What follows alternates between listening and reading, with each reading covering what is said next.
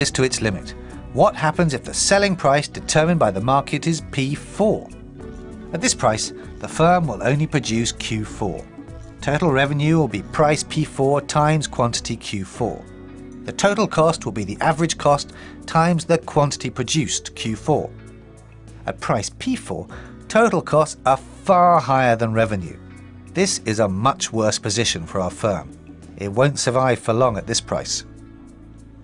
But even here, there's some good news. The firm is at least covering its variable costs. In our firm, the labour costs. They can still pay salaries. If this firm stops production completely, it will still have to pay its fixed costs for a while at least. So it may as well carry on production for a while at Q4, in the hope that the selling price will rise again. But that's the limit. If the selling price drops even further, the firm will have to close down, unless some miracle force intervenes to bail it out. At any price below P4, the firm will not be earning enough revenue to cover the cost of its workforce, let alone all the fixed costs.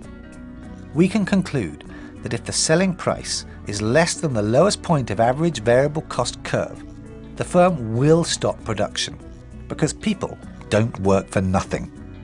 So this is known as the close down point. Above this price, the firm will produce somewhere along its marginal cost curve. So effectively, this is the supply curve of the firm.